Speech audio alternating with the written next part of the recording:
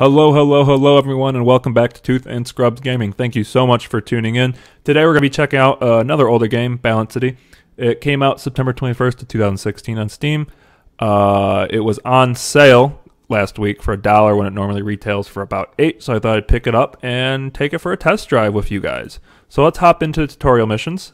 They are called the Mayor's Academy. We're going to be doing the first steps missions today. Now, I have a friend here on the bottom right screen. He just lost his job. It was sad, so I decided to hire him as my game manager, tutorial manager. His name's Donnie. You might recognize him. He was a pretty important dude. So he's now gonna be helping us through this game. So we just gotta follow his lead, and we're gonna make the perfectly balanced city. Obviously, if we build too much on the left side or on the right side, the city's gonna tip off the face of the earth, and we don't want that. So this is literally my first time playing the game. So we're going to be learning together.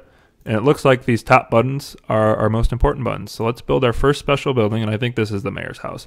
You can see there in the upper left, that's our goals, first step goals. So we built the mayor house. Now we're going to build 4 residential blocks.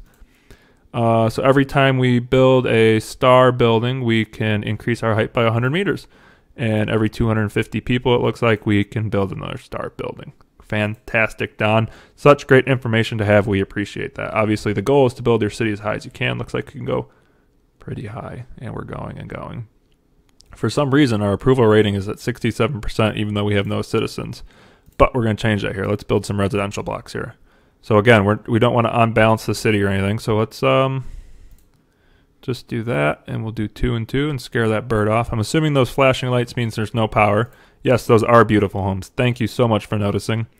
Why wouldn't anyone want to live here? Oh, man, energy. Jesus Louise, I guess that. So let's build a power plant, huh? All right, click on the power plant, and we will put that right there. Notice how the buildings kind of shifted a little to the right, and now we got power. So now what's this blue? Let's zoom in. I can't tell. That looked like a guy at a computer. Urban Planning School taught me all about this. Our citizens needs offices for them to work in. So let's build some office buildings. And we're just going to put that there. And you know what? Let's make this a high-rise, yeah? There we go. Each office holds jobs for 4 citizens. Offices also need energy. Each power plant can supply up to 15 office and residential blocks. That's good to know. So we got what? 1, 2, 3, 4, 5, 6 so far? Those do look a little grayer. I wonder if that's the pollution from the power plant. As you can see on the top line, our population is now 36, approval rating is 64, and our max height is 11 millimeters, or meters. So that's good. We are growing both in height and the population. So smoke's bad for your health. Let's add some trees. I agree, Donnie. Trees are good. Now, we can't put them in front, so we're just going to have to put them... Oh, yeah, we can. They just kind of fall like that. Ooh, that's cool. The flower bed's kind of perking up there. So let's keep adding trees, make this a nice, beautiful place. We'll put some in front of the power plant. So now we can build some terraces as well. So let's put some terraces on top of our homes. See, they went from that gray to dirt to clean white and flower beds up front. That's pretty cool that it recognizes things like that. And then let's put some trees on top as well. So that must be like a platform that the trees can't fall through. I wonder why I deleted that tree. Can I tuck one there? There we go. So we've built a terrace and planted some trees on top of it. All right, with clean air, your population will grow. We're already at 56 people, and we're doing pretty good. Remember that citizens love to have trees nearby. Your city also deserves an efficient transportation system. You can build a train station near the floor. Build a train station, but do not unbalance the city. So I guess we're going to put it right there. Oh, that's cool. Train kicked out, and it's going to fly off the edge? No. Just going to go back and forth. Nice. So population still at 61. You can build train stations at airports. Airports will be available when your city rises over 200 meters.